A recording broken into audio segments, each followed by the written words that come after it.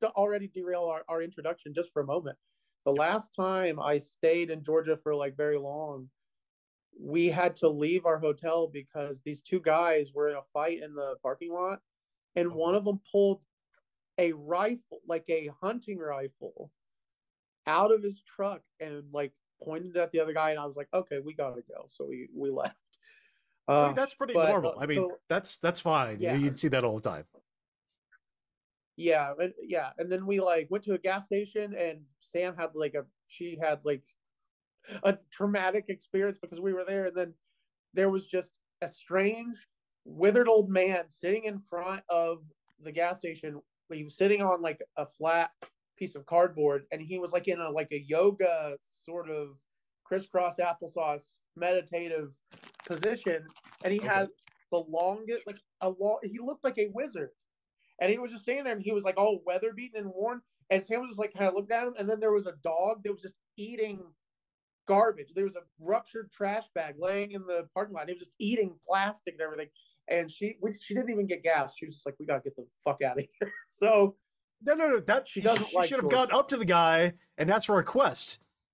Clearly, she hasn't played enough Yeah, that was RPGs. definitely an NPC Yeah, she should have waiting to give us like a got quest. up, said, Yeah. we requested a quest. He would have gone through like several lines of predetermined text, and then you guys would have gotten like magic powers and stuff. That was a failure on her part. I know. It was. Way to really let the family down. You know? Yeah. God damn it. Oh, You hate to see it. yeah. And speaking But of anyway. disconnect with reality, yeah, this episode is going to be Bloody Wednesday. The tagline for this is "You'll pray for Thursday," and the more accurate, sort of tagline will be "You'll pray for this to end," because it'll take a while to get there. Why Wednesday? Well, so it's Why a Wednesday reference to the true event that it's based off of. So this is a 1987 or possibly 1988, depending on the review I looked at, horror thriller based on a true event. The 1984 San Ysidro, I don't know how to pronounce that, McDonald's Massacre. Except that it won't have any similarity to this event until the last 5 minutes of the movie. And when I say that, I'm not exaggerating to say, like, it's going to take forever to get there. I mean, literally, the last 5 minutes of the movie will be the part that is reference to this actual massacre. Now are we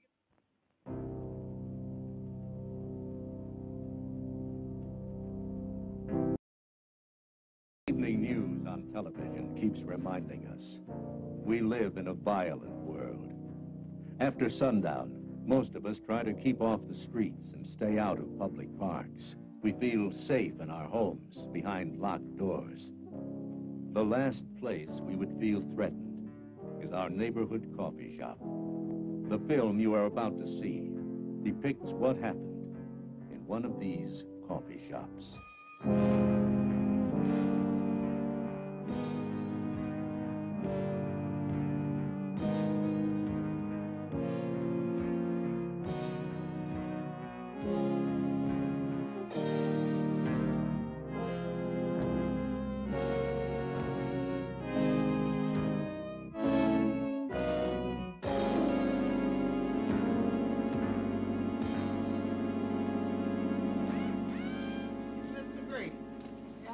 Hi, Jake.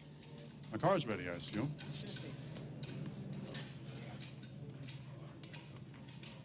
The mechanic is Harry. You'll find him in the back. Okay, thanks, Jake. You, Harry? No, he's over there.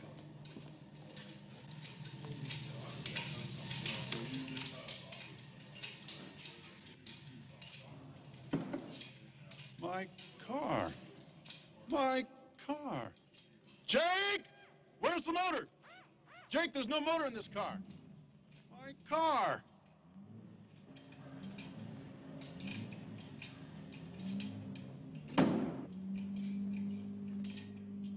God's sake, Harry! You knew Mr. Gray was going to be here at 4 o'clock? What's the matter with you?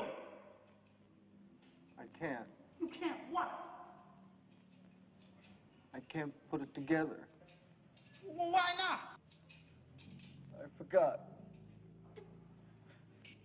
You take it apart and put together 100 cars like this. Now, how could you forget? Nothing fits. Nothing fits. I'm going to sue you, Jake. Look, Mr. Grady, what if I loan you No, another car? no way. You'll hear from my attorney. No. Is there a McDonald's imagery in this movie, or is it like a generic? Do they have like some sort of No, faux McDonald's? no, there's no McDonald's at all. There is, in fact, Okay. no eating establishments again until literally the last 5 minutes of the movie, and it's more a Denny's.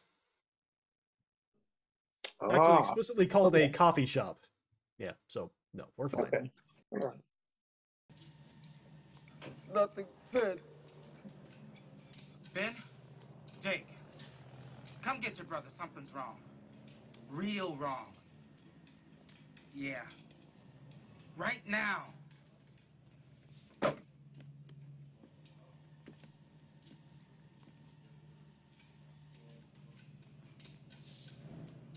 All right, Harry. Out with it. You been drinking? Smoking something? Taking pills? Nothing like that. I just can't make things fit anymore. What the hell do you mean they don't fit? All them parts are made to fit. Anything comes apart fits together again. You don't understand, Ben. You just don't understand. Make me understand. Go ahead. Make me understand. Me. I don't fit. If I don't fit, how can I make anything else fit? Get him out of here. He's fired. I'm going to say this. There are only two movies that I really remember ever seeing an actual McDonald's in. And one is Coming to America. Because there's McDonald's in that, isn't there? I haven't seen it since I was a kid. And I never watched the sequel because I was like, why would you make the sequel all this time? It did need later. a sequel. No. And then Mac and Me is the other, which is the E.T. ripoff from the 80s or maybe early 90s. I think it's like the late 80s. Yeah. About a little alien that lives on a planet with his family, and they, for whatever planet they live on, I forget, they drink some sort of Coca-Cola-esque substance from the crust of their planet with straws. They get sucked into a spaceship and they end up on Earth, and the titular Mac becomes friends with a kid in a wheelchair, and the rest is just cinematic gold. But there's a scene where Mac is in a teddy bear costume so he can blend in, and these kids are all just going wild and dancing dancing in the booths and on the counters at McDonald's. It's a whole thing. Well, this movie does feature a talking teddy bear. Oh, interesting. Interesting. Just to pull that tangent back in. On the other hand,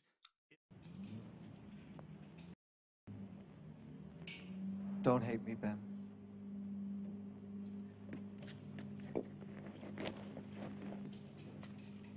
Let's go home.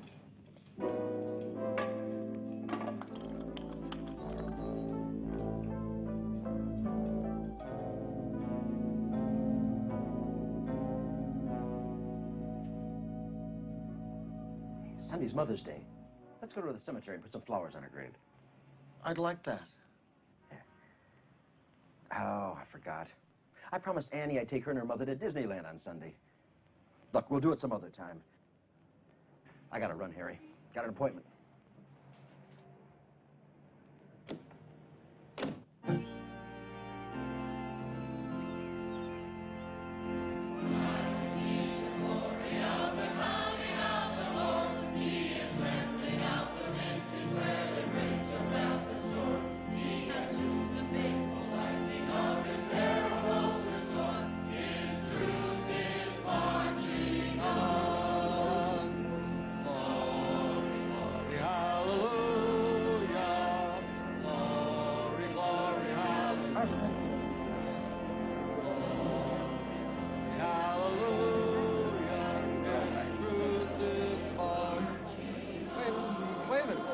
No, wait.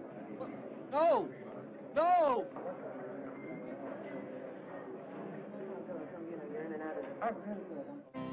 Can you give me any reason, Mrs. Curtis, why your husband would appear totally naked in church? He's not my husband. We're divorced. I've no idea why Harry would do anything so crazy. Is he crazy, Doctor? We don't use that term in the medical profession. Sounds crazy to me. You don't seem to care much about his welfare.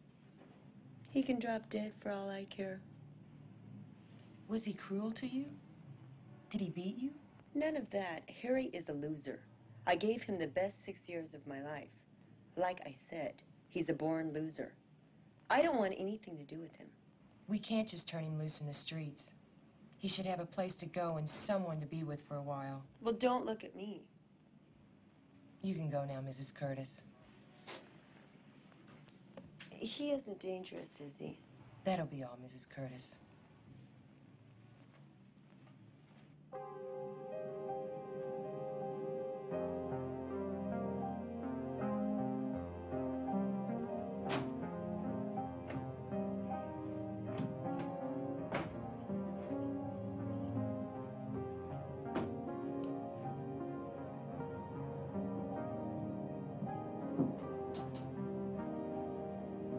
You're in the psychiatric ward of the county hospital.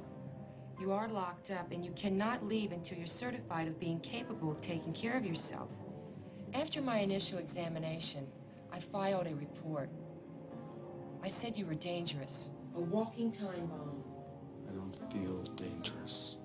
You don't feel anything. That's sick. Maybe you're the one that's sick. Been hanging around with too many loonies.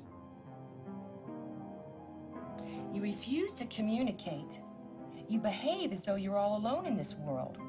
You got it all wrong, Doc. I don't follow little girls into the park. I'm not about to mug some old lady. The only thing I use a knife for is to cut bread.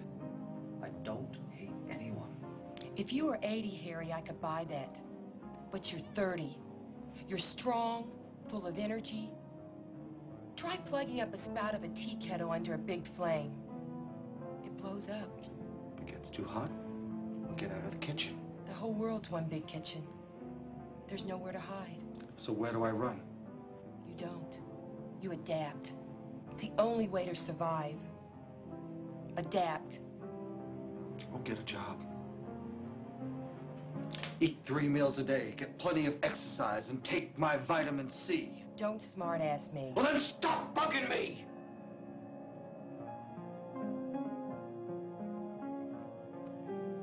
My brother Ben will vouch for me. He's an accountant. He's a big deal CPA. I've spoken to your brother. He's left the decision to me. So test me. Besides, I thought I passed all your tests. You did.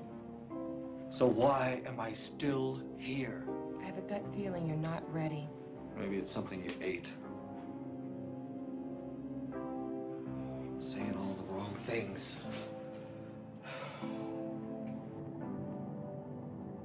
Unfortunately, Harry, we're overcrowded in this facility.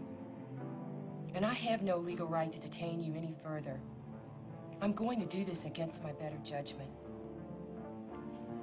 I'm going to release you on probation, but you'll have to report to me twice a week for the next 3 months. Thanks, Doc.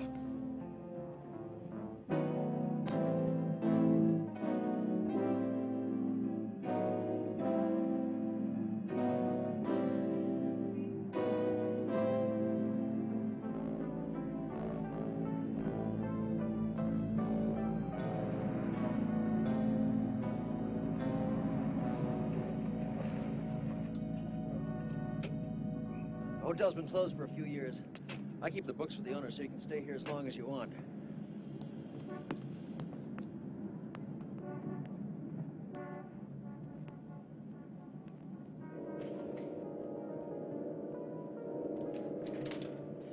Harry, how do you feel, Harry? All right. Harry, I put a bell and a telephone on the desk in the lobby. Now, there's a furnished suite. It's up on the top floor. Put a telephone in that suite also. So call me if you need me, huh? This is the front door key. Keep the doors locked. I gotta get back to my office. Harry, I'll stop by your apartment. I'll pick up your things and bring them over later tonight. Come on, I'll show you where the kitchen is.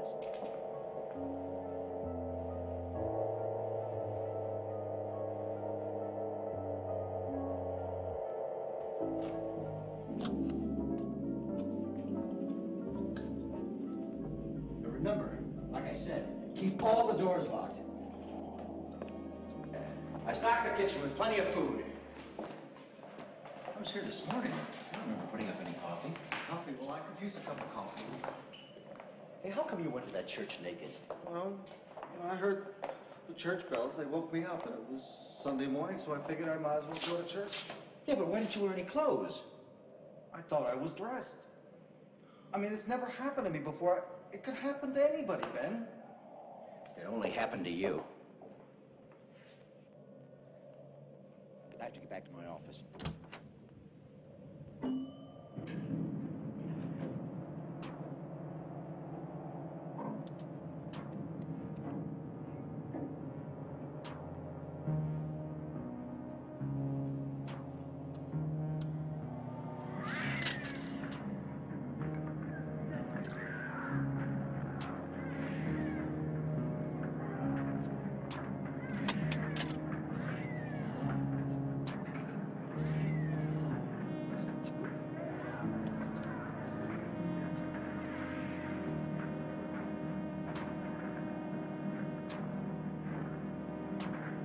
No more! You're gonna die! You're all gonna die!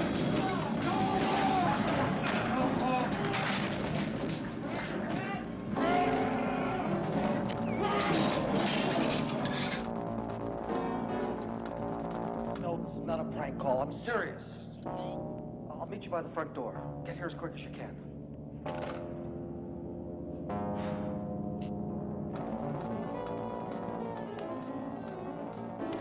Look at here.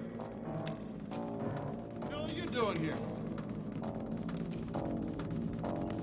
Hey, sleep bag. Back it.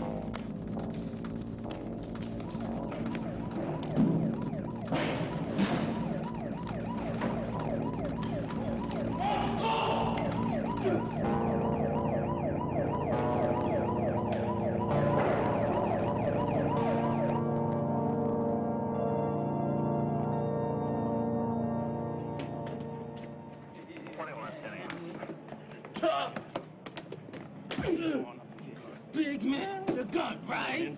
Right. You did the smart thing calling the police and not trying to apprehend them yourself. You're a good citizen, Mr. Curtis. You're a dead man. Well, your subject is warrant, probably read.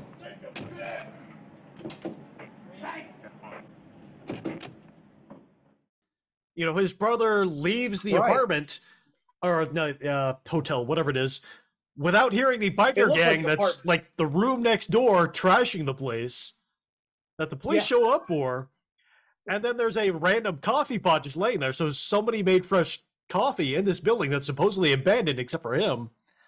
So is it happening? Is it not happening?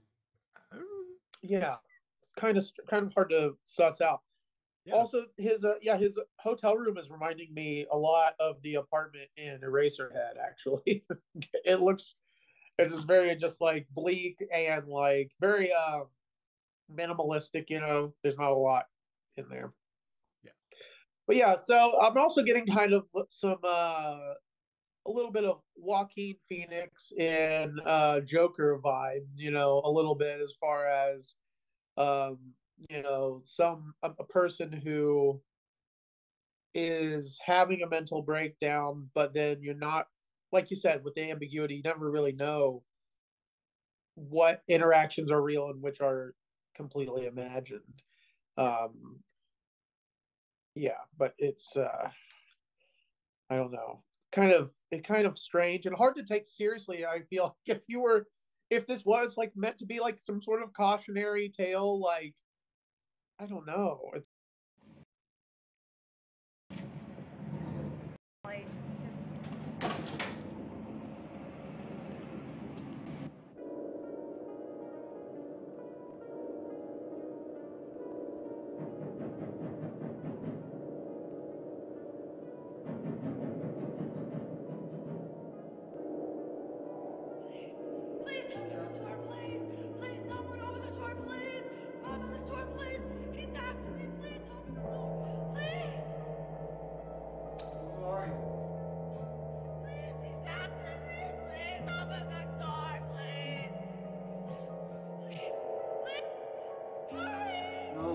Not till you tell me who you are.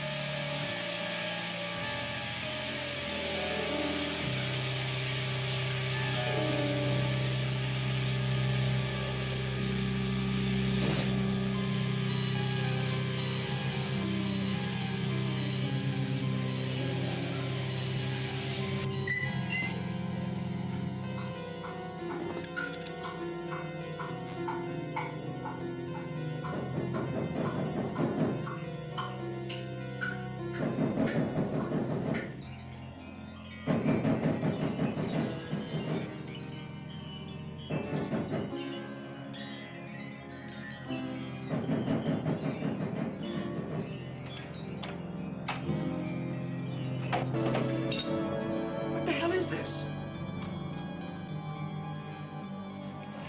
What are you doing with that wrench? Hearing some strange noises outside. There was somebody pounding on my door. You've been drinking, Harry. Oh, I don't drink. The hotel's empty. Nobody was pounding on your door. Maybe I dreamt it. You scared the hell out of me.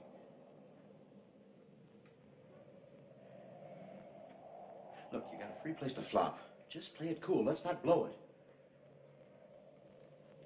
Okay. I'll be real quiet. Good.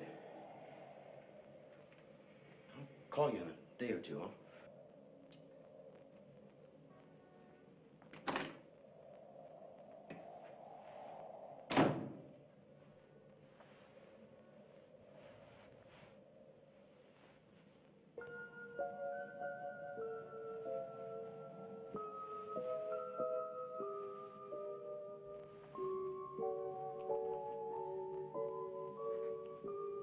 I missed you, Teddy.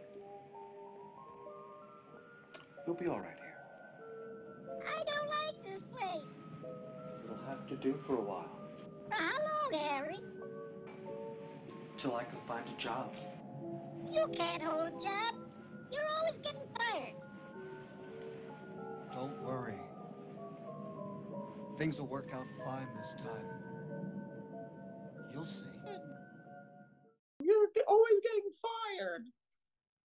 It's like, I don't know. I love though the part where there's the dismantled car, but like the pieces, he doesn't have a whole lot of pieces for it to be like, because for that guy's reaction to be like, my car, what have you done? So you're thinking like there's going to be a huge pile of like scrap or whatever, and he's just got these tiny parts like laid out on these little laid out before. Oh, yeah, it looked like Legos or Tinker Toys. That was clearly not an entire engine. But I would be more concerned. What happened to the rest of the engine? Like the actual parts that go into making up an engine. Where are those?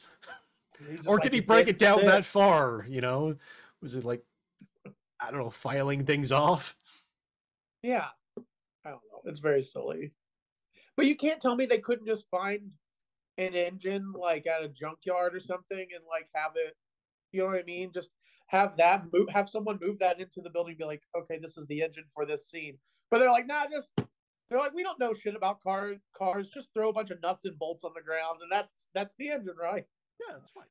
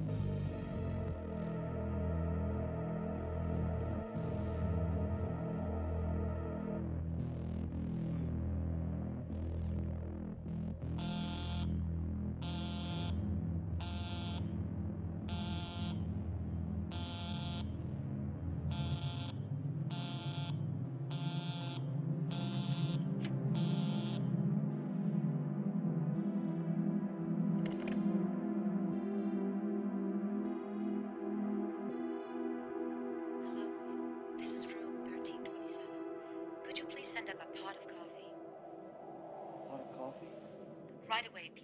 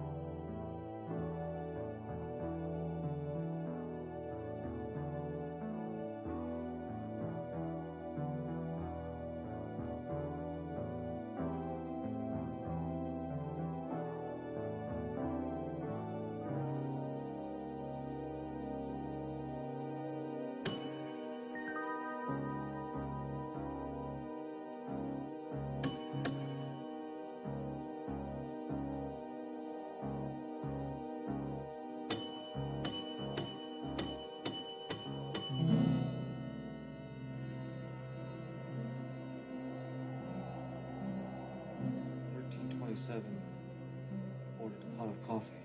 You're new here, aren't you? How long have you been working here? I started here the first night this hotel opened over 40 years ago. Been here all my life. Only job I ever had. One job your whole life? Lucky, I guess. What about 1327? She ordered coffee. We don't rent that room anymore. Years ago, someone rented 1327 and jumped out the window. 3 months later, there was a repeat. Since then, 1327 has been locked up. There's no one there.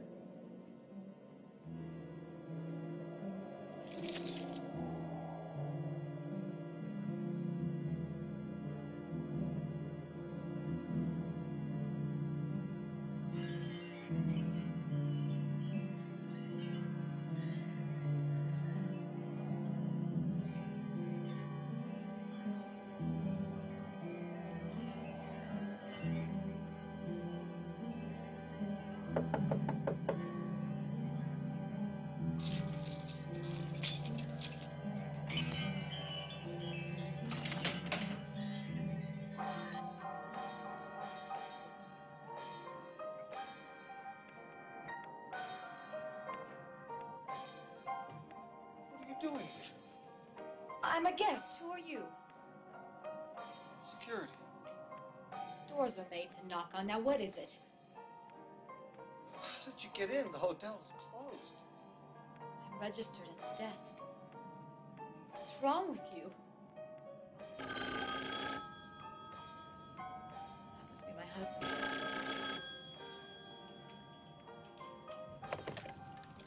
Hello? Mrs. Wilson? Yes. There was an accident. Yes. All four were killed, including your husband. And your daughter. My daughter?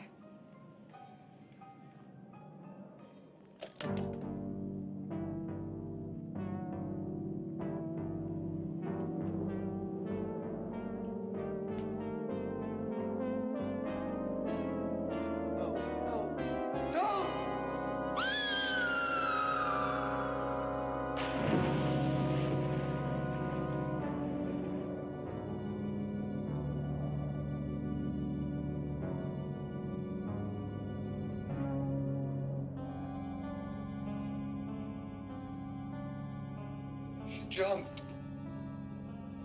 That was 28 years ago. But the rope. I tried to stop her. She jumped. 28 years ago.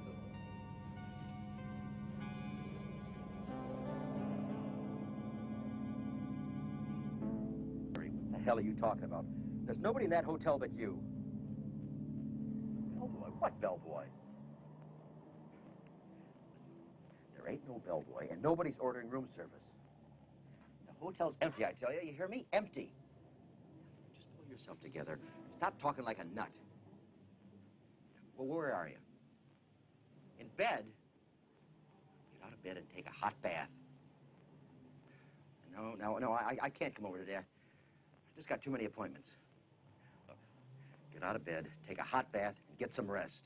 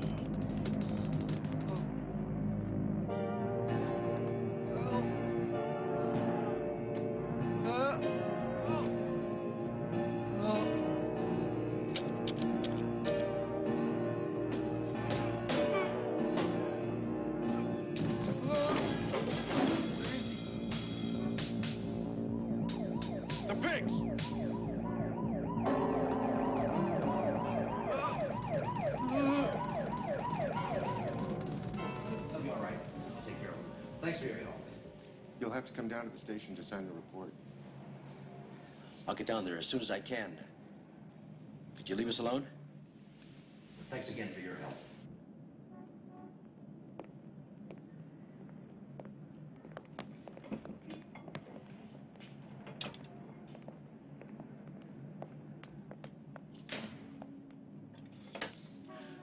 What were you doing on that ledge? I wasn't trying to jump. You were naked the same way you went to church that day. Damn it, can't you keep your clothes on? I told you. I was in the bathtub when it happened. I don't want to hear what happened. I want you to keep your clothes on, and I want you to stay inside the hotel. Jeez. Why does all this have to happen to me?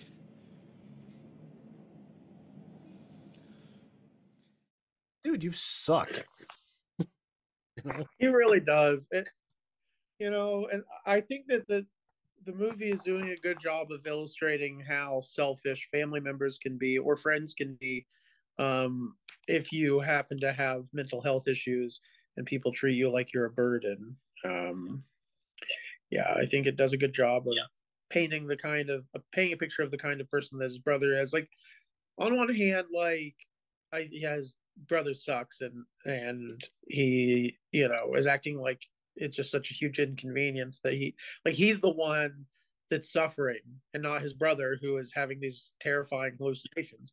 I've got so much to do while I'm sitting here smoking a cigarette or cigar. I know. Exactly. I think he does care about his brother, but it's just like, but people have a tendency to be very self-centered and to pretend like they're the victims of, whatever situation is going on. People are just like that. That's just unfortunately, a lot of people are like that. But yeah. But at the same time, something else is happening. So this is we have two references to the pot of coffee at this point. We've got the pot of coffee that just happens to be there when he first comes in. And then we have the hallucination, ghost, whatever, requesting a pot of coffee. So there's something, and then the reference to coffee at the very beginning of the movie. So they're clearly doing something with that. I don't know. I'm not sure what it's supposed to be. Maybe it's, I don't know either. Maybe it's like foreshadowing where this whole, scenario is going to end at the coffee shop, but I don't know. It's weird. And the whole situation, I'm in the weeds about the bikers. I really don't know. Again, are they real? Really, are they not real? Is that happening? Yeah, I don't know. It's weird. And like, did I imagine before, were they calling him like gay slurs and stuff before? No, they were. Did I imagine that? Or no, you did not. Okay.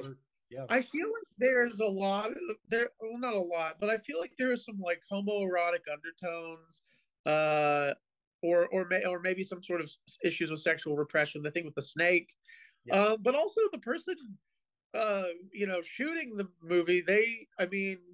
They're just like, they're like, well, the director, whoever's just like, you know what, we need a shot of a snake, squirming up right next to this guy's bulge. Like, we got to get that. And then they're also like, we got to get a shot of this guy's ass, so you know that he's naked on the fire escape. It's just like, I don't know. It's funny. It's funny to me. Yeah, it's got to be a metaphor for something. I don't know. Something. Yeah, I don't know. I have no idea. There's a message here. Yeah. There's a message somewhere here within all the schlock that we're trying to get through. Yeah, within it's an interesting hallucination within a hallucination within a commentary on the social ramifications of mental illness. Yeah, I don't know. What kind of hotel is this? It really just looks like an abandoned, like, crack den or something that his brother is just making him stay at. Is what it looks like. I think that's exactly it. Yeah, it's literally a building that's condemned. Yeah. Yeah. And he's just sticking his brother there because it's convenient. He doesn't want to have to help him himself. He's like, I'm not gonna let this nut stay at my house. Right. Exactly. Yeah. I've got things to do with my family. We're going to Disneyland. I know you just had a mental breakdown, and I just rescued you from an institution. I would love to help you, but my kids want to go to Disney, so, I'm going to stick you here. It's going to be fine. Just try not to be naked as much.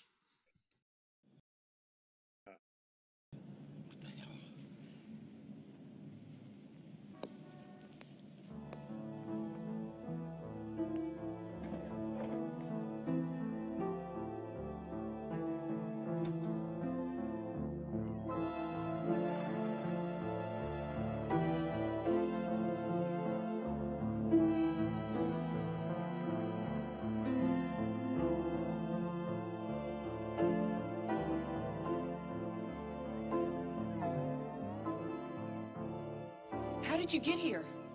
Over the wall. I want you to leave. Don't be afraid. I'm not gonna hurt you. If you don't leave, I'm calling the police. Go ahead. What is it you want? You invited me. I did no such thing. So I invited myself. Stop looking at me like I'm an animal. All right. You want to talk? Talk. I didn't come here to talk.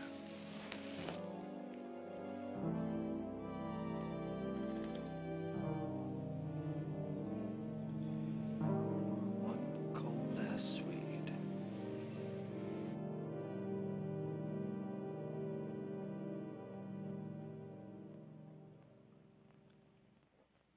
I haven't played in years. Go ahead.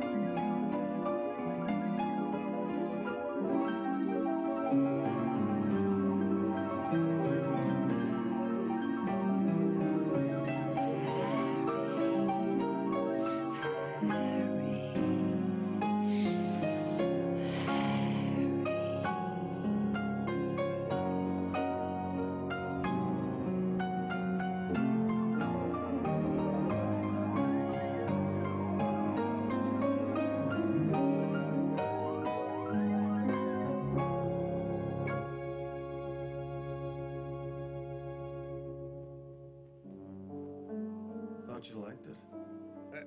Like what? Like, This is something else. Oh, but I've had a night terror before that reminded me of the snake scene. The first time, or it wasn't a night terror. It was like a sleep paralysis. It was a long time ago, and like I remember being in bed, and like I was like half asleep and half awake. I couldn't move or anything, and I remember seeing. I was so sure that there was this huge snake like slithering across my floor, and like I jumped up and like I turned on the lights and I was tearing my room apart trying to find the snake that I was convinced was there, and obviously I never found anything. But that's what it reminded me of. Yeah, very weird, very weird. Sleep paralysis. I don't recommend it. It's not fun. No. If you cannot have it, don't do that thing. Don't have it. Which there's nothing you can do about it because it just happens sometimes to people. You know, you never really know if it'll happen to you. But yeah, anyway, this movie is something else. And those bikers, they're just real mean guys. I don't know. Yeah. Oh, I remember my point I was going to make, though, about like kind of, I feel like there's some, you know, repressed, maybe gay undertones is that, like, well, for one thing, we don't know for sure if they're real at all. But them, you know, saying slurs, yelling slurs at them, which, I mean, bikers do that sometimes anyway. You know, you never really know. But also, I feel like there's something sort of like, you know, they were trying to get in the bathroom with him. You know what I mean? Like, I don't know. Also, I feel like bikers, I feel like this might offend a lot of bikers, but I don't think it should because I don't see it as a bad thing. But I feel like a lot of bikers sort of dress in sort of a queer presenting way sometimes. Maybe it's you know, which I know, which is kind of, it's sort of, they wouldn't like it because they you know, try to put on like a macho facade, but you know, I think it's like an intersectional type thing where the leather, you know what I mean, like leather fetishists with somewhere there's a bikers Venn diagram with that in the middle. Yeah. Exactly. Yeah. And you know, and they overlap sometimes, I think is my whole point. But that's really just a crude segue into just me briefly mentioning a movie that I do not recommend. We watch a lot of crazy movies on here, and we usually encourage people to watch them, but there's a movie that's like from the like late 70s, I think, maybe early 80s, called Pink Angels, which sounds like it would be like a fun biker comedy. Yeah, but it's actually not. It's about this group of gay bikers who go around like causing mischief and stuff, but like pretty light stuff compared to what, you know, like Hell's Angels would get into.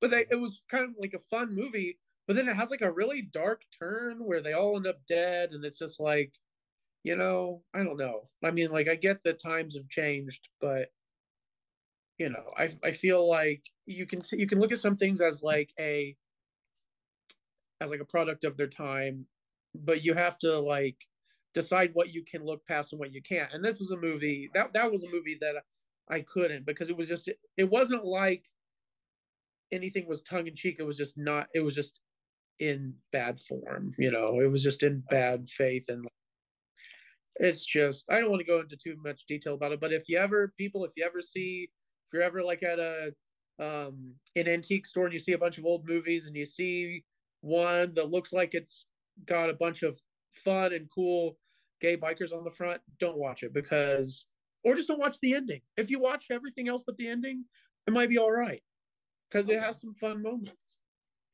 But anyway,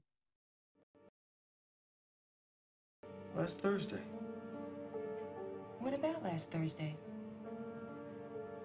You don't remember? I don't know what you're talking about. I came to your house. You must have dreamt it.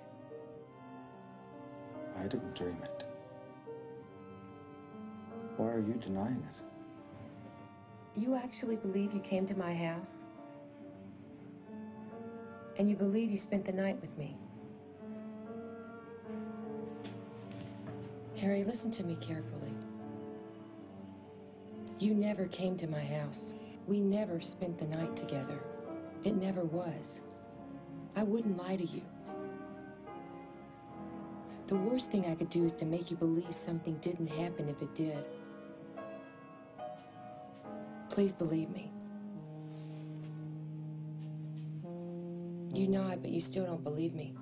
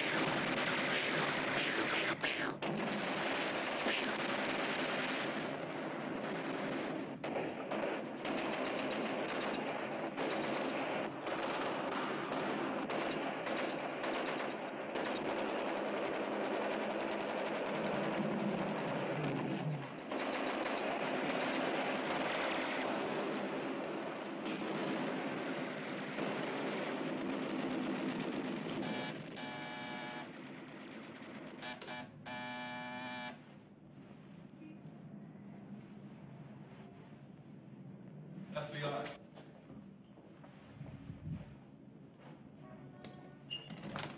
FBI, may we come in? Got a report that someone up from the top floor has been aiming a rifle at a passing plane. The hotel's closed. I'm the only one here. Well, where do you stay? Upstairs. Do you own a rifle? No. Can we see your room?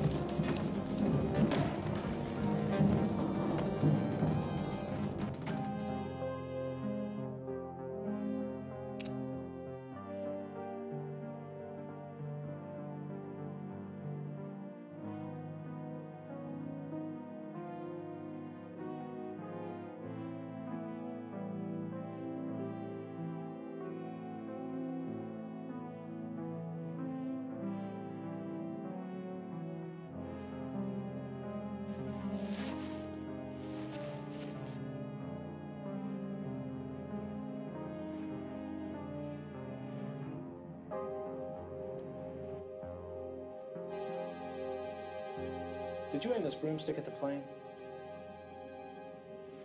There's no law against playing with a broomstick, but it's a bad idea. I wouldn't do it again if I were you. Should we write him up? I think we look silly in a report. Let's just drop it.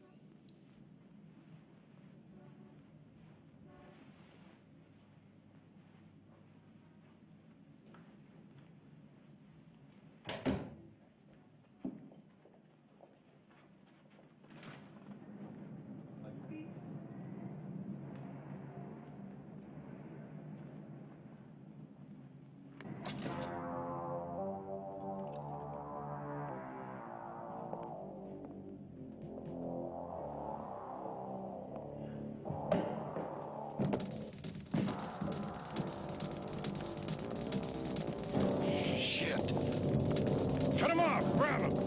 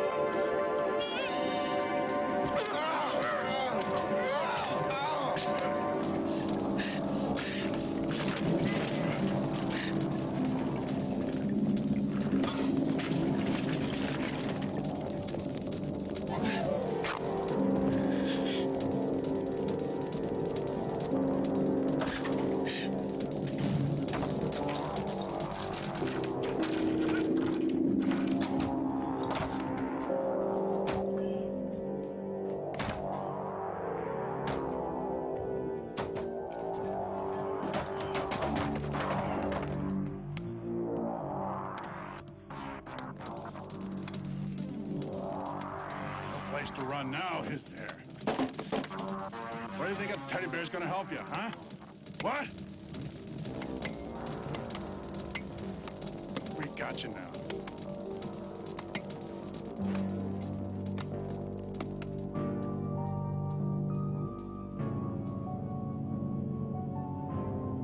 Hello, boys.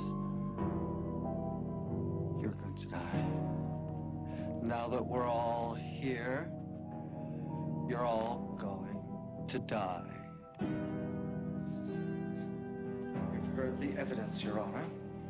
All that's left is to pronounce judgment. I never got a chance! Silence!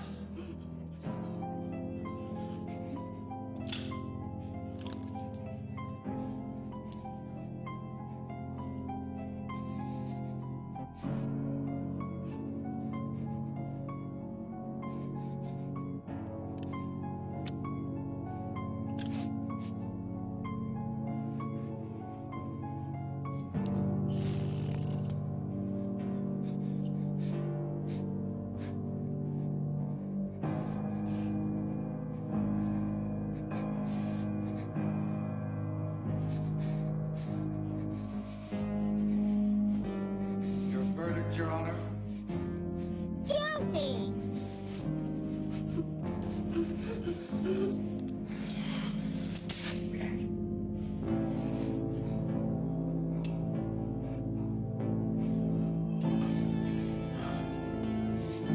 Lucky.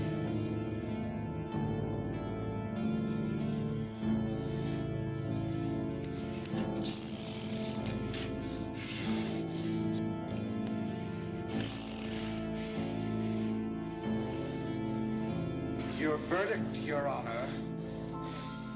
Guilty! Guilty? I didn't hear. Guilty? Didn't hear nothing!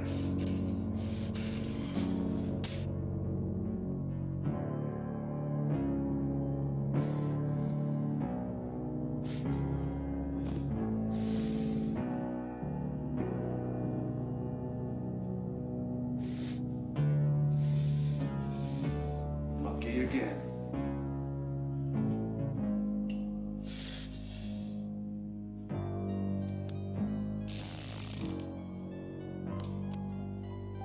What's your verdict, Your Honor? Not guilty. Not guilty. Are you sure, Teddy? Not guilty.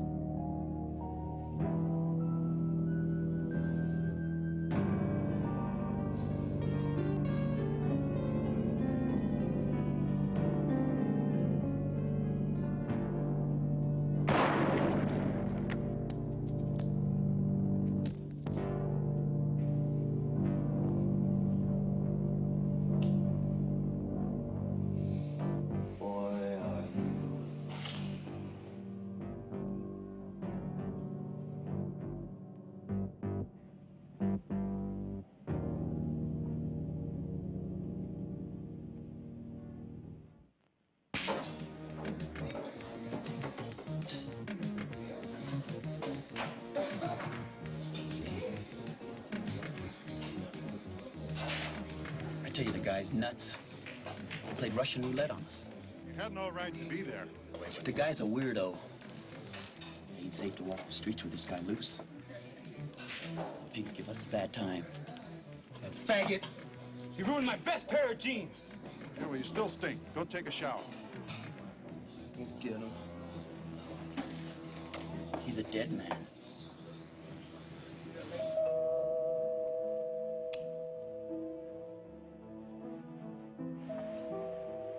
Who is it? Harry. Come in.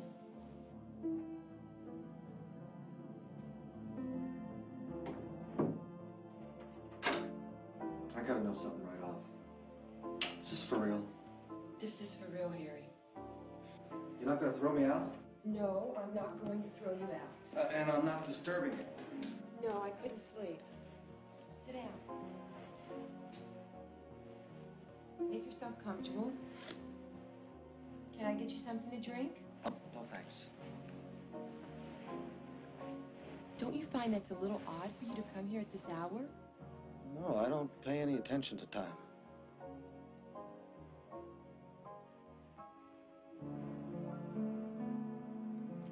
You mind if I just sort of stay here until morning?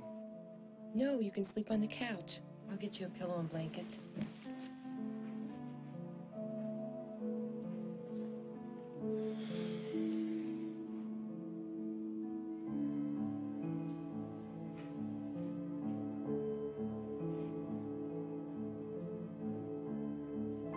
Harry, I should be going.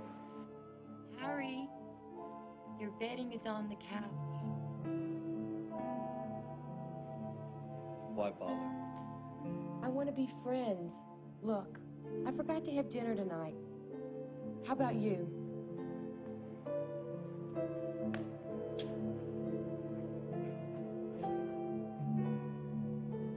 Hell, I could always eat. What do you got in the fridge? Let's see what we have in here. Tell you what, I'll put the coffee on. You know something, Harry? I've never been to a dance. Well, you know, my wife and I used to be pretty fair dancers. Tell you what, I'll take you dancing. You see? There's hope for both of us. That's for good luck, Harry. Here's one for me.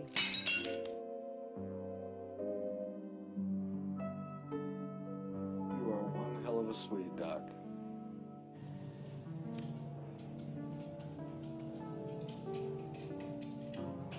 Hey, Harry. How you been? Jake, I need my job back. I don't know. You know, I almost got canned. You cost us our best account. We lost a whole fleet of trucks because of you. Hell, Jake, you know I'm the best mechanic in this garage. Well, you were.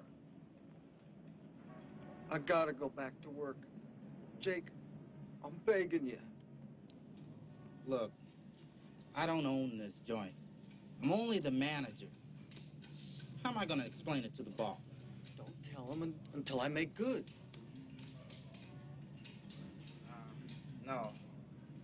I just can't take that chance. Jake, take me back. Something bad is gonna happen. Now, what are you going to do?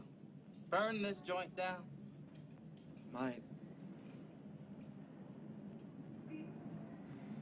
Give me a break. I hate to see a man beg.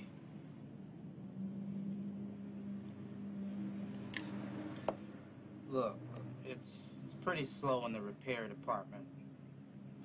But, well, you used to be pretty good in the paint shop. I'll do anything you say. I swear I will. Hey, Fred, set Harry up in the paint shop. Okay, Jake. Thanks, Jake.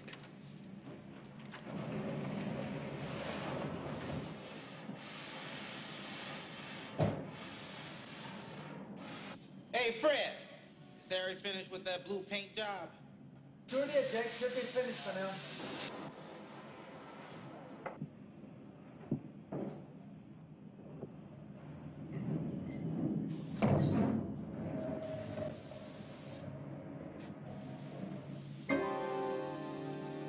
What? Red, white, and blue? Holy Moses, you... What is this? She's a beauty, huh, Jake? Well, Fred told me to paint it straight blue, but I figured, hell, every car is blue, green, or black. But this is really something. Fred! George! Why did I do it? I should have known better. When are you gonna learn, Jake? When are you gonna learn? Throw him out! Throw him in the street! Get him out of here!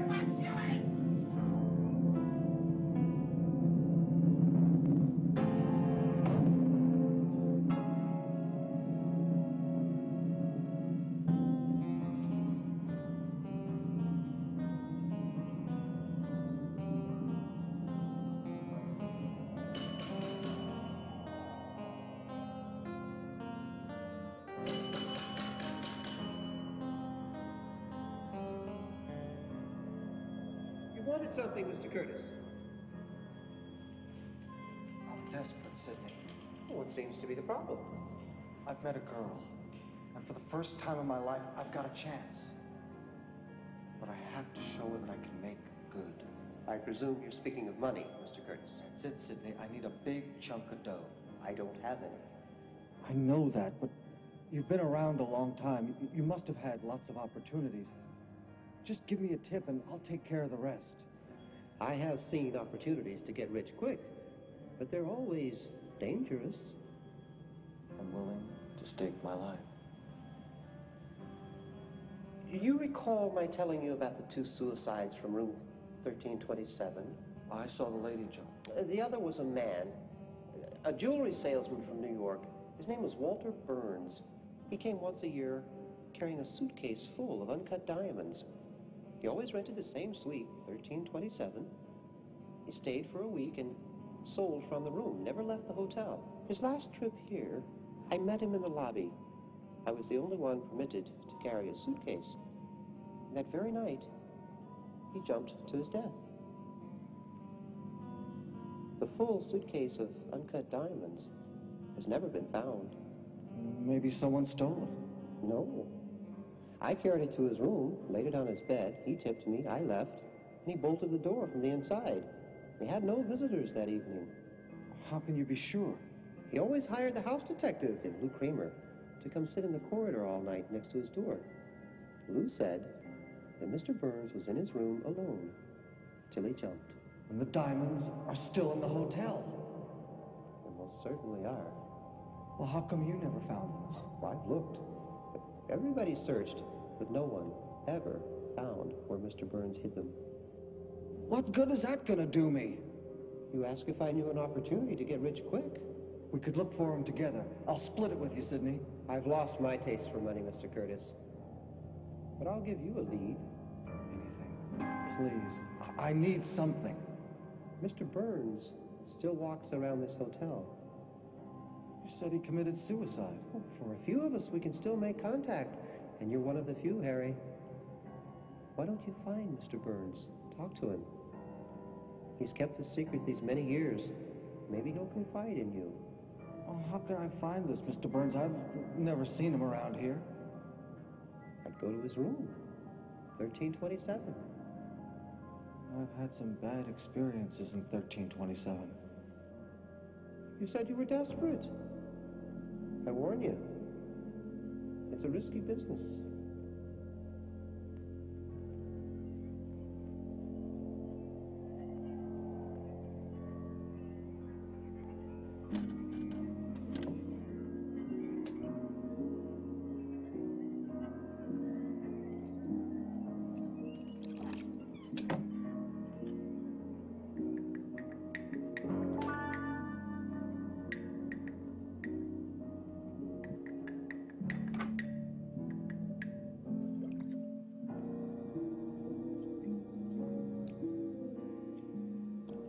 What can I do for you, Harry?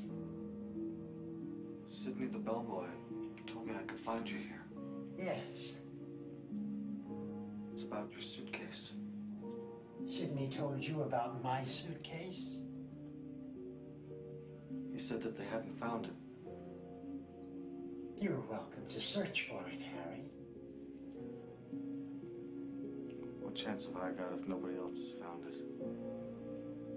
I need you to tell me where it is. Why should I do that, Harry? Why? We're strangers. Mr. Burns, I'm in a bad way. I'm so bad off, I have to turn to strangers.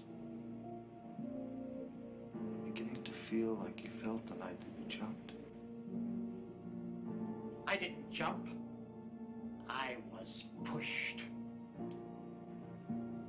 The house detective, Lou Kramer, sneaked into my room in the middle of the night and pushed me out the window. But I fooled him. Yes, I fooled him. He never found the suitcase.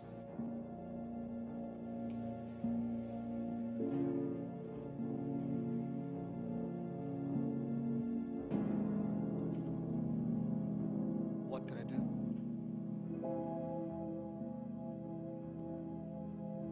do I find this Kramer? Have you noticed strange footsteps in the corridor? Coffee pots. Still brewing. In the kitchen. Lights left on. Cigar butts. Still smoking. That's Kramer. Every night, he stands out in the street and watches your room till the lights go out.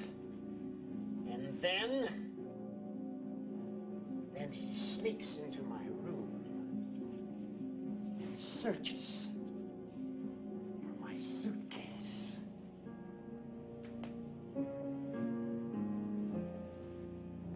You want that suitcase, Harry?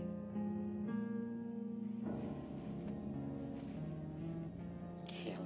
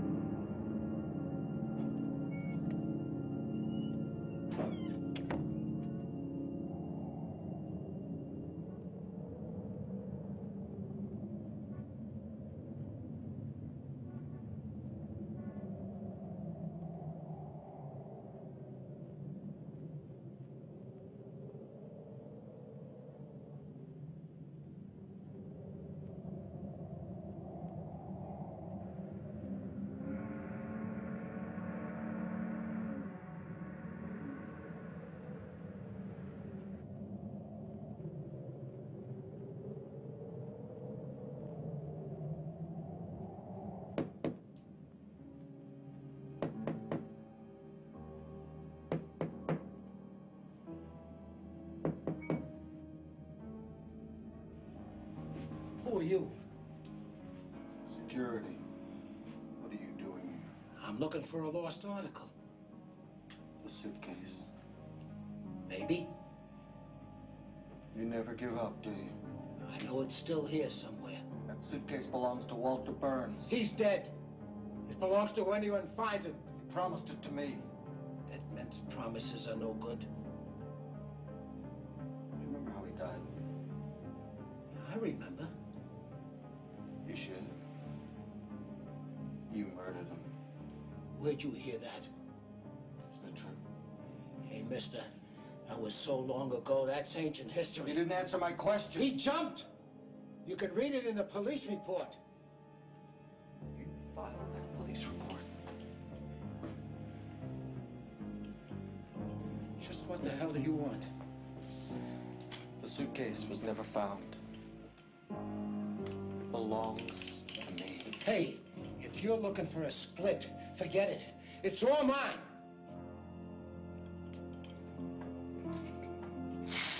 What'd you do that for?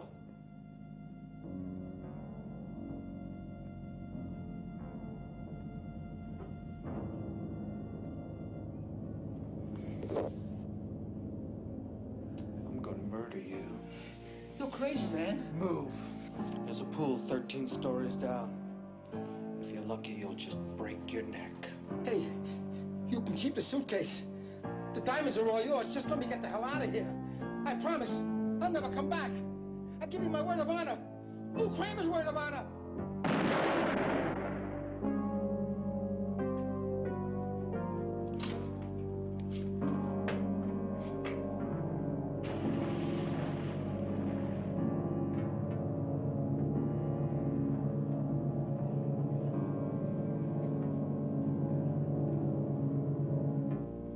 A bargain's a bargain.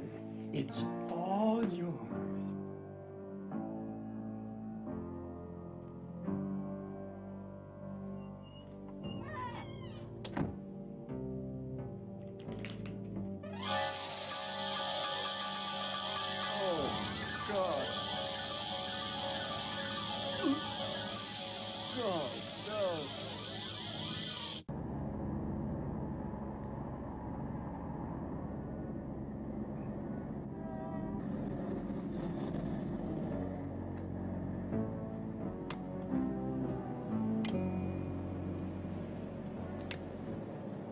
Let's you and me take a walk.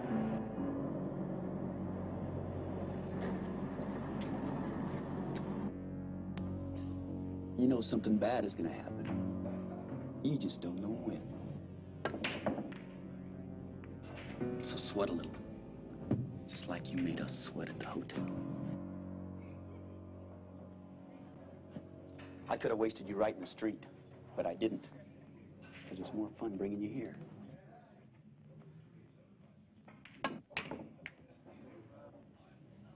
What were you looking at in the window? A machine gun? You'd like to have it, wouldn't you?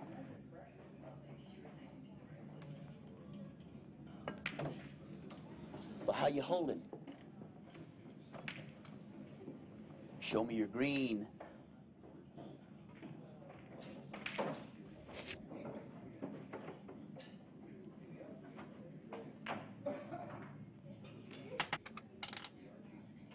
That wouldn't even buy the bullets. That's all I got. What are you gonna do with the machine gun? I don't know. Now this is the best persuader in the world. Forget it. Guns are no good. If you get caught with a gun, you wind up in the slammer for a long stretch. Even knives are bad. Even knives are bad. But with this baby right here, the pigs pick you up. You throw it in the gutter. DA's got no case. You run armed. Citizen complains you mugged him. You claim he's a fag, and he tried to proposition you. So you had to rough him up a little. Judge sends you walking with a warning. Forget guns. They're no good.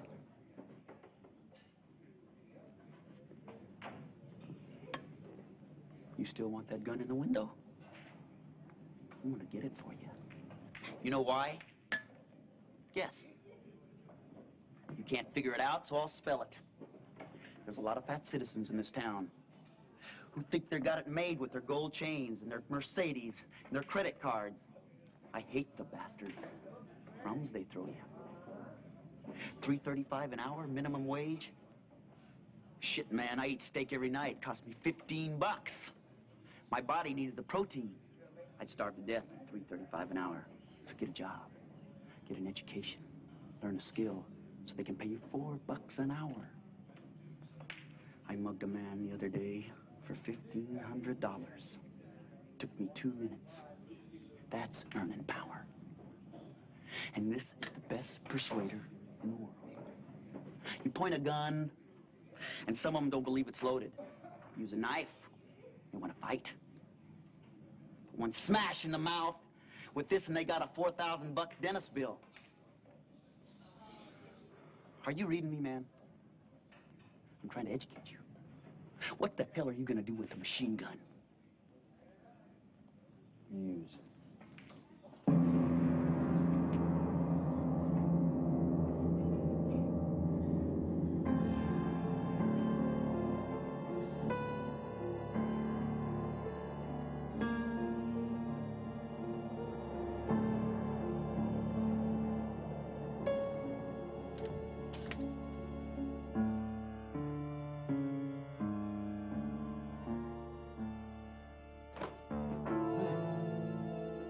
Past noon and you're still in bed? Still the same, Harry. What are you doing? I'm your wife. The divorce isn't final for 6 months. How'd you get in the hotel? Your brother, Ben, called. He gave me a key. He asked me to look after you. Yeah, well, you walked out on me. I can take care of myself. You never could take care of yourself. I sure can't take care of you. You have free rent here. My lease was up. I'll stay here till we find another place. Don't open that! Why not? Don't!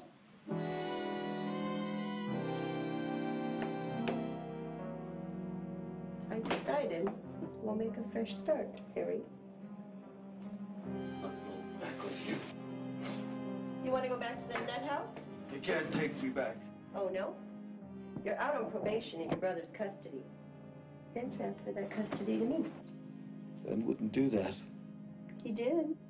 Do you want to see the papers?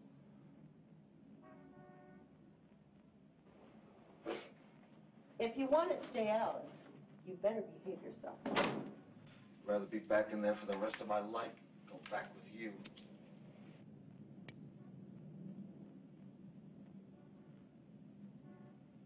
You once said you loved me, that you couldn't live without me. What's changed you, Harry? Who is she? Who is she? Who is she? Just someone I met. You mean someone you picked up? She wasn't a pickup. No. Were you properly introduced? Make everything sound so dirty. Have you slept with her? Never even kissed her. True love. Are you in love with her? What if I am? Forget it. You're never going to see her again. You can't stop me. I can stop her. She's supposed to be your doctor. I can sue her for seducing my husband. You are a bitch. If I am, you made me one. Can't you see we're no good for each other? You're no bundle of joy, but we did have some good times. We did, I don't remember. You want to be with this hustler. Why are you doing this to me? Did it ever occur to you that maybe I had some feelings left? I loved you once, I married you. Doesn't that mean anything to you, Harry? Lots happened since you left. I'm not the same person I used to be. You look the same to me. No. Believe me, I'm not.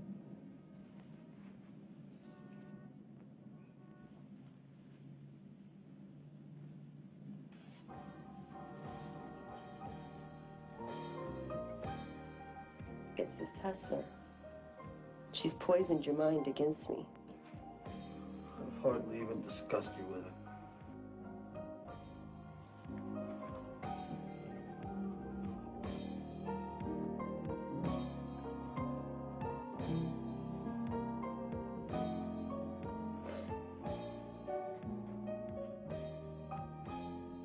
You want to see her again?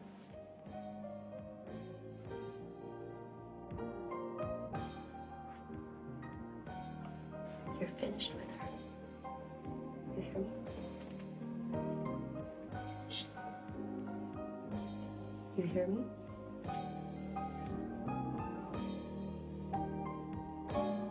Finished.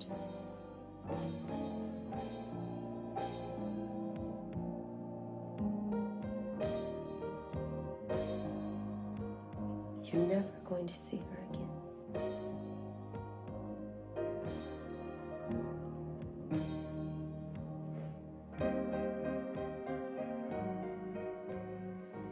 When's the last time you were with a woman?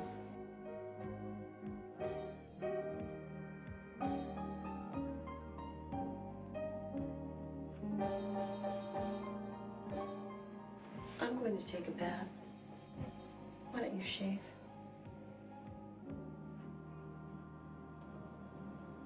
Look, you're young, you're healthy, you're a skilled mechanic.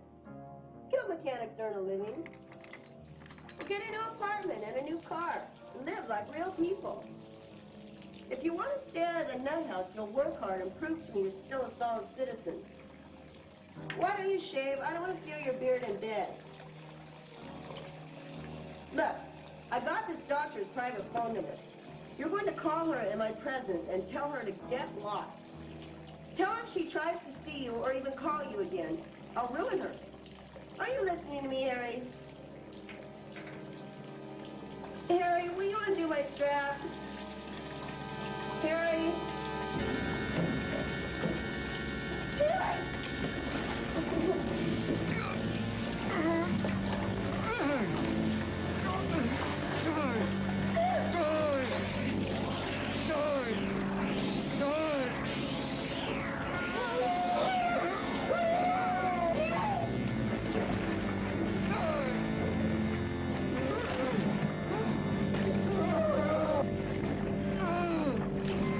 God!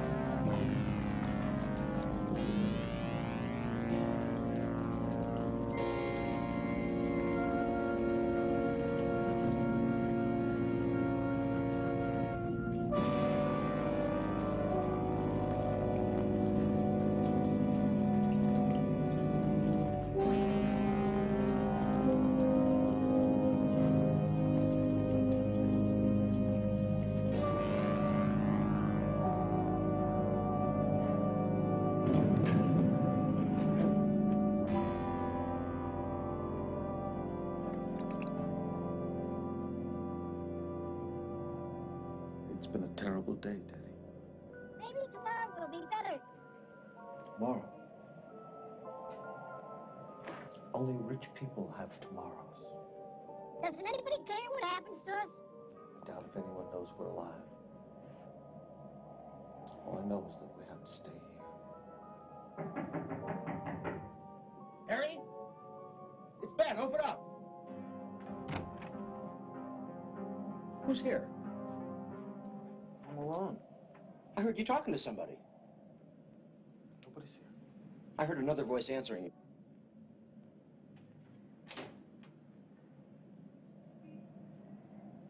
What's that doing here? It's Teddy. Teddy's been with me a long time, Ben. Don't you remember? You were talking to him, weren't you? Yeah. I suppose he talks back to you. Sometimes. You know teddy bears can't talk. No. So how can you carry on a conversation with him? How long have you been doing this? Since I was a kid. That's why you kept him. Teddy and I have been through a lot, Ben. You know, he's more of a friend to me than you are. That's gratitude. That's the thanks I get for taking care of you? Sorry to be such a bother, Ben. I got bad news, Harry. They sold the hotel. Our wrecking crew is coming to tear it down. You'll have to move. Move? Where am I gonna move? I'll have to find another place. Where? I don't know. Harry, you gotta shape up. I don't know how much longer I can help you. Look, I'm a mess. I played the market and I guessed wrong. I'm broke. Nan finds out she's gonna throw me out. Sorry for your troubles, Ben. Sometimes I wonder whether it's worth it. You struggle and sweat to pile up a few bucks for your old age, you end up busted. I feel 100 years old.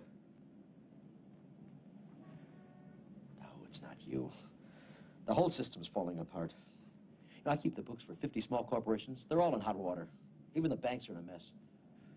They audit them right now. Most of them at close up.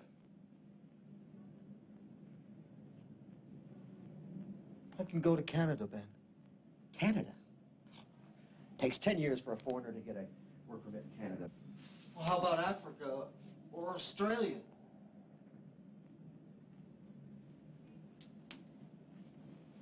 Right, Harry, you never have been. You can't cope. Look, if you're older, I'd get you in a home, but right now you don't qualify. There's gotta be some place for me.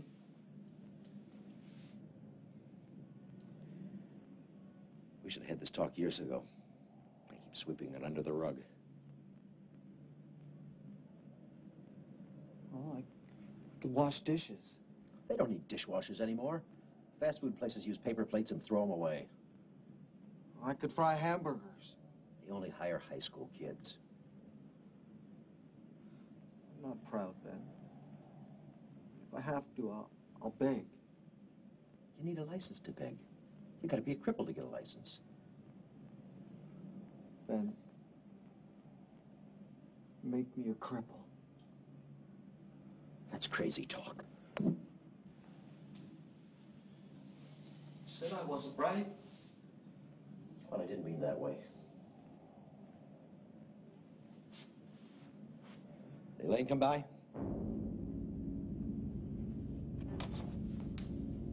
No. I called her. Told her about my predicament. She wants to come back to you. You shouldn't have done that. I had to. Who else you got? Don't go in there. I gotta take a look. Don't! Elaine wants you back. I guess she found out that life's not so rosy for a divorcee. Look, I know you don't want her back, but she might be good for you right now.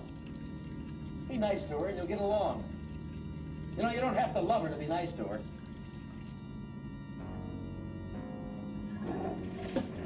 I haven't loved my wife for years. I'd be lost without her.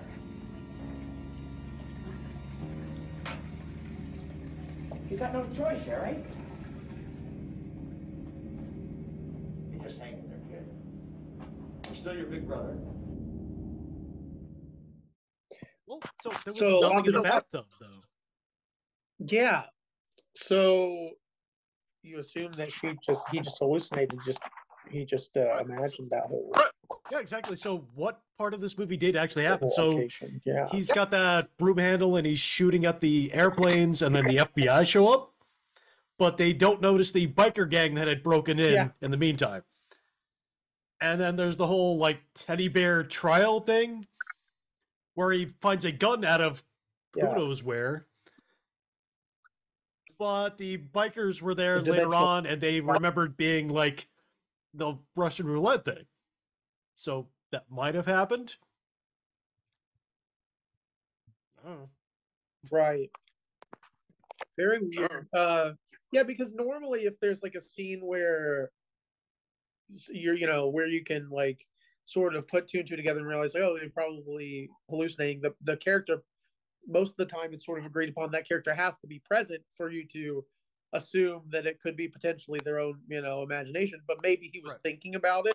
But then I don't know. It's just all strange because then there's the scene with the biker at the bar, and it's like, why? That seems very out of character. Why would he allow him to survive? Unless, I guess they make some sort of weird deal that he's going to kill a bunch of yuppies. I guess I don't know.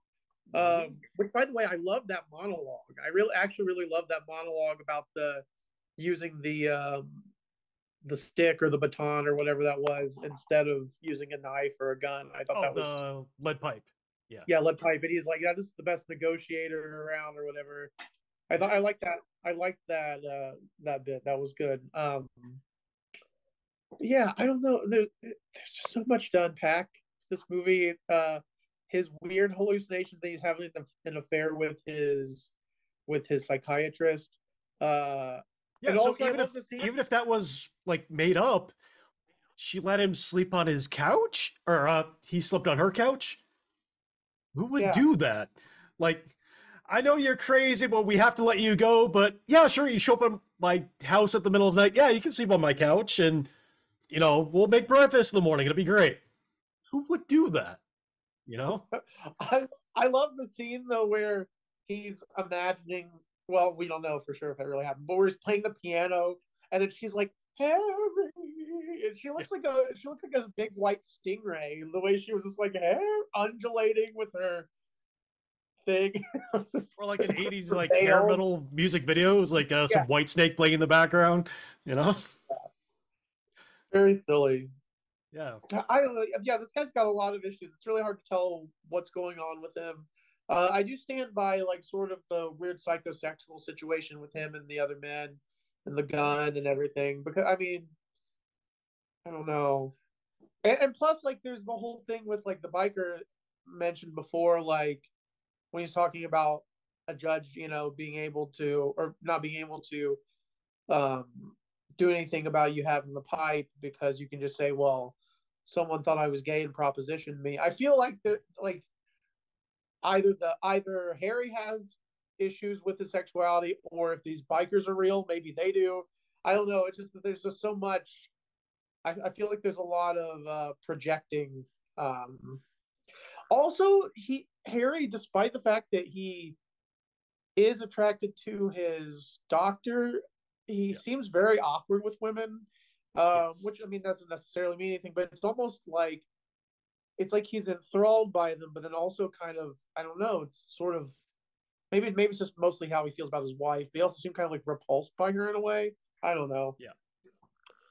I'm just sort of just going by what I'm seeing with my, sleep deprived brain. But also I'm, mentioning all this about like repressed, sexuality and things like that, because I'm thinking also, from not in the same vein, but I think about, people I knew or even myself when I was younger, when I wasn't really coming to full terms with things that I was feeling. And I think that this is all the more reason for people to encourage other people to work all their shit out, get all of your issues. If you can get help for them, because, life's too short to just push everything inside and eventually, end up at a hotel where there may or may not be ghosts and bikers and a detective and a bag of snakes.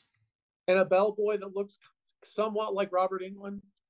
Sort of. Yeah, he does. A little bit. They look like they could be related.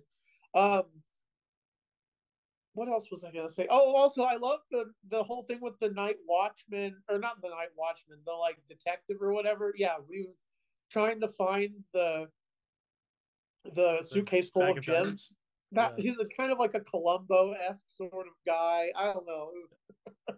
Although Columbo would have fallen for that. So was he a ghost too, or a hallucination of a ghost? So it was like the bellboy told him about this other ghost that was there. That I guess the ghost was trying to get the diamonds from that other ghost, and to get the diamonds, he pushed that ghost out the window. Yeah, that's why I'm like, I don't know if it was. But then the bag was a bag of snakes. Yeah, I don't know. That's why I'm kind of like, was he like a ghost, or was he a real person? Because I don't think he was. That's also how they tried to rationalize the pots of coffee and the cigarette butts and everything, was that there was just some old man who used to be a detective, and he has not given up trying to find the suitcase for the last however long it's been, 40 years or whatever. So I don't know. This movie just like raises more questions, like many movies that we show. It raises more questions than it answers. Yes, but it's interesting. I do appreciate the way that his brother is talking about, even the biker talking about, like how the system doesn't work for everybody, and how it leaves a lot of people to either work some sort of, menial job that doesn't pay much and hope that you can eventually save up for retirement when you're old, or even Harry like resorting to wanting to be disabled so he can literally make me into a cripple so I can survive. Yeah, like that's so sad. And this was in the 80s, but I mean, well, in the 80s you had a stock market crash, you had a depression, you had the mental health hospitals getting shut down by the government, so all of this was kind of going on during this same time period, the time period this movie was made. Sort of this movie I feel like is kind of like, it's kind of crying out against Reaganomics, and in its own way. And I feel like there's things that we can still see that it's just as relevant. I feel like you could make a movie like this that wouldn't be that much different if you did a modern day modern day adaptation. I feel like it wouldn't be that much different as far as the way that it portrays people struggling. But yeah, I think there might be more to this movie than we initially thought, or maybe that's a hallucination of mine. I don't know. Don't forget that, Harry.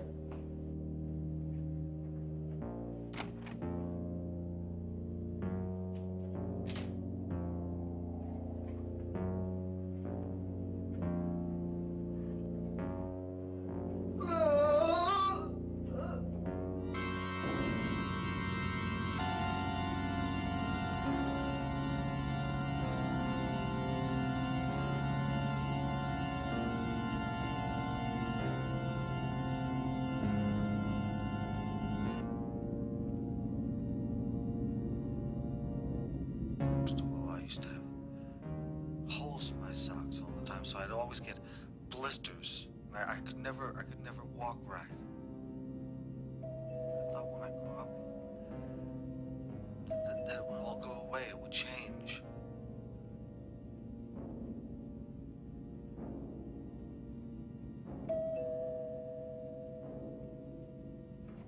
Come in, Harry. I was worried you weren't coming this evening. The hotel's being torn down. I have to get out tomorrow. Does your brother know? He's the one that told me. He's in big trouble himself. Good to see you, Doc. Come on, Harry. Sit down.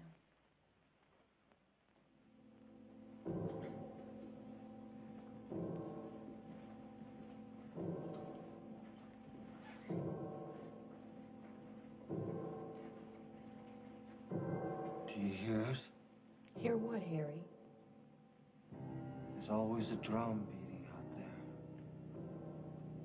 Sometimes louder, sometimes softer.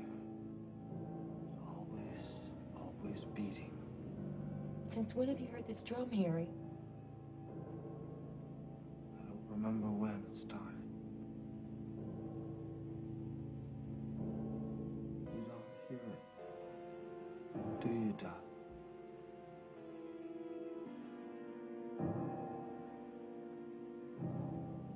It's going away. Where will you live, Harry? I'll stay at the airport. They won't bother you there for a couple of days. I've been reviewing your tapes. I understand. I want to help you. But you have to show me how. You won't let me inside you. If you could see inside my head, you'd run. If you sign yourself in the hospital, I can see you every day. No, they'll never let me out. Where are you going, Harry? I got things to pack up at the hotel. I got... Please, stay a while. No. I've overstayed my welcome.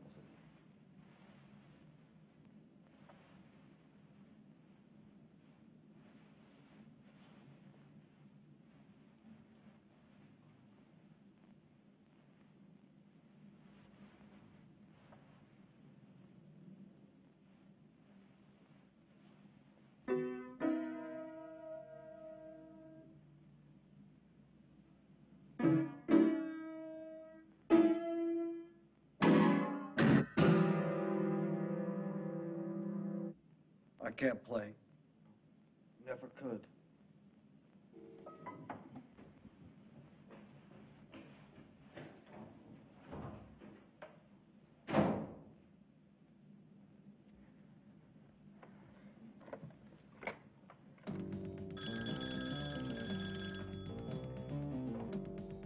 Chief of Staff. I've just seen Harry Curtis. He needs to be readmitted. I'm afraid that's impossible, Doctor. I tell you, we must act immediately. Why can't you continue treating him as an outpatient? He's at the breaking point.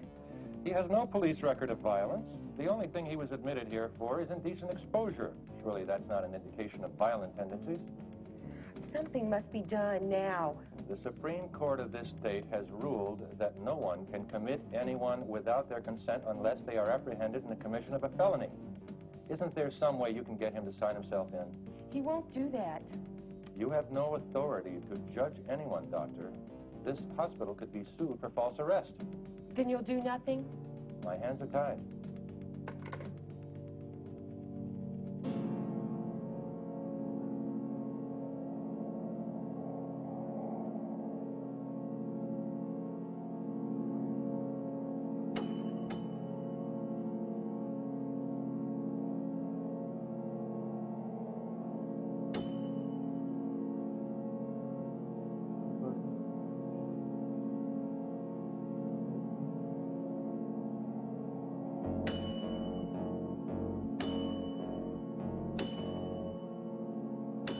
Somebody help me. Somebody help me. Help me. Help. Help. Help. Help me. Help me. Help me.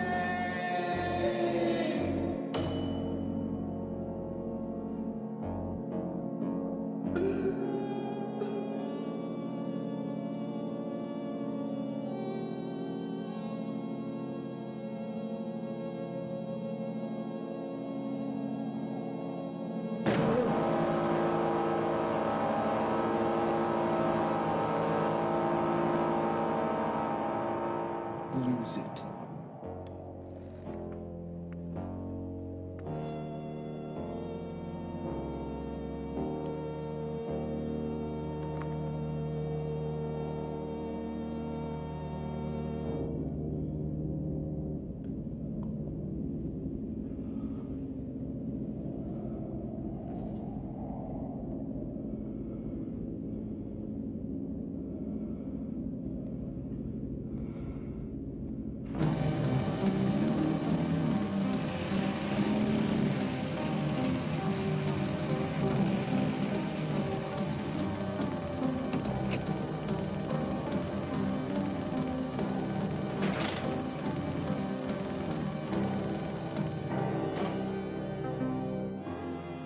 Harry?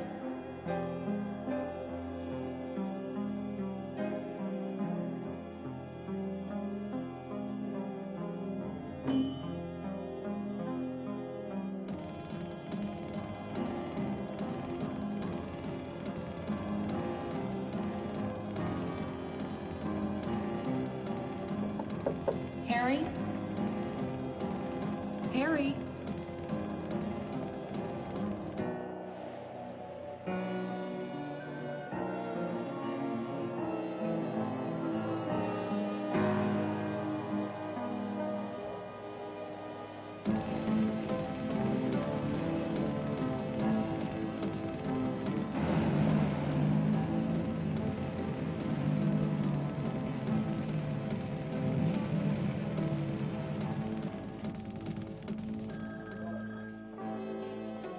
Western Division, Sergeant Gregory. I need to speak to someone in charge here. Western Division, Sergeant Gregory. I want to report a dangerous man. Who's in charge? I am.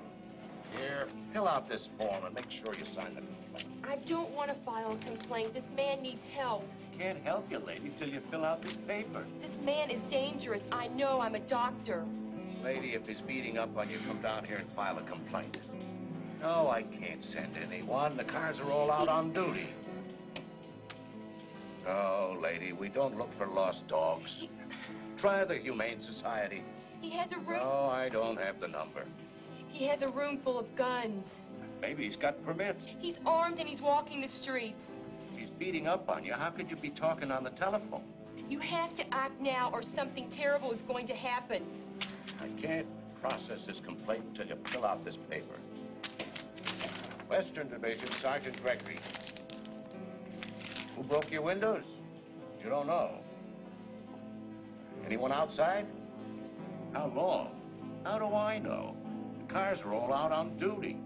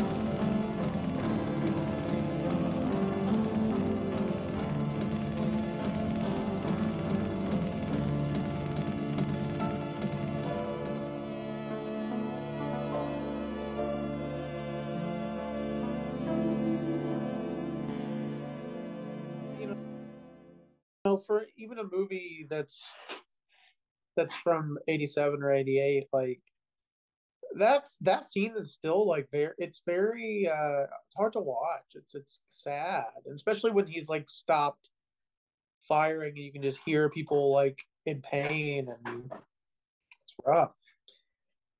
And it also doesn't make any sense.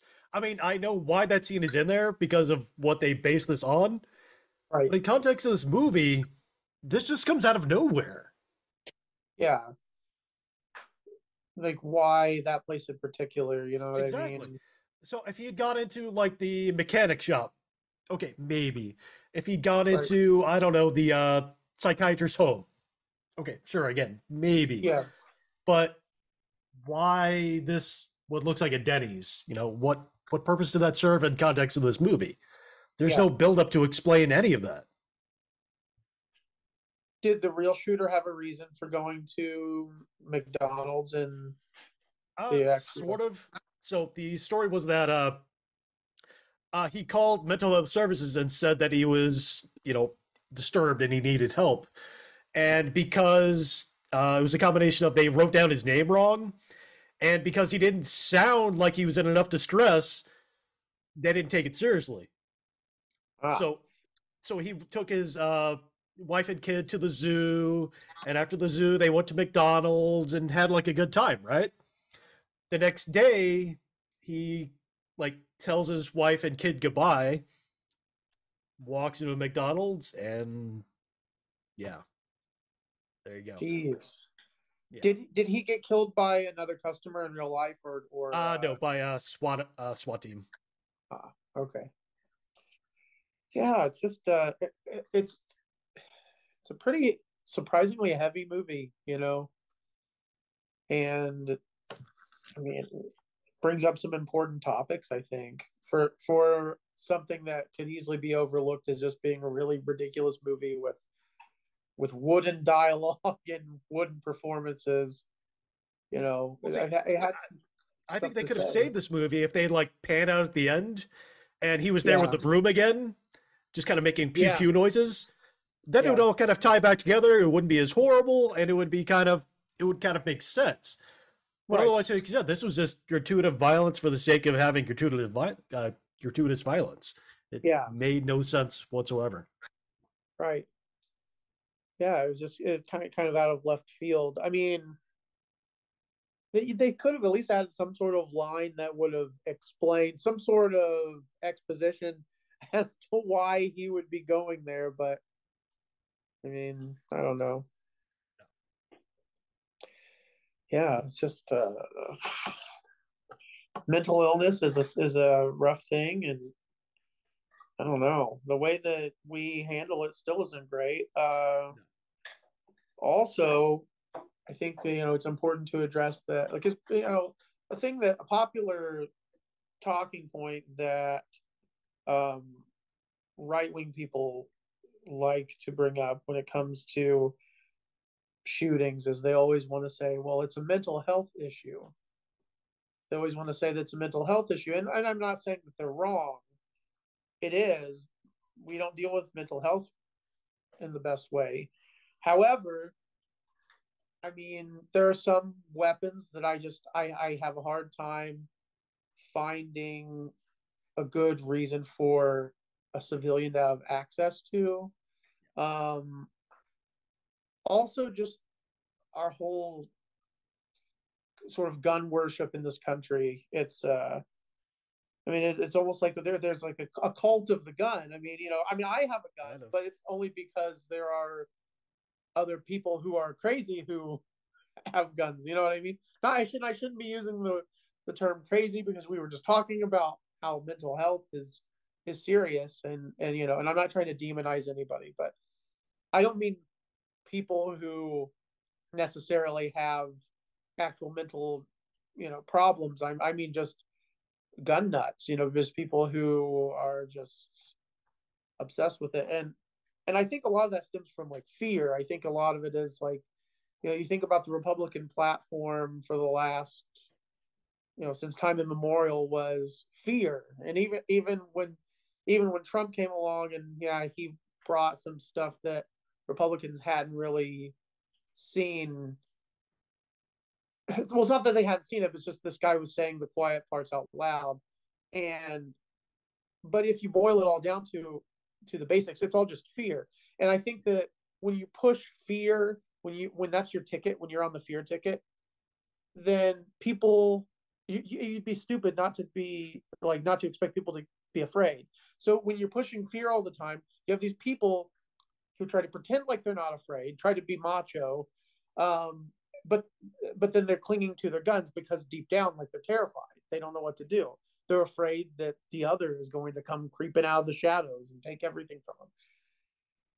You know, it's sad. Yeah. And it's something that hasn't changed since this movie came out on to now, unfortunately. Yeah. Normally I like to try to say something funny, although I guess last time it kind of took a dark turn as well. Oh, yeah. You brought that way down. and somber tone.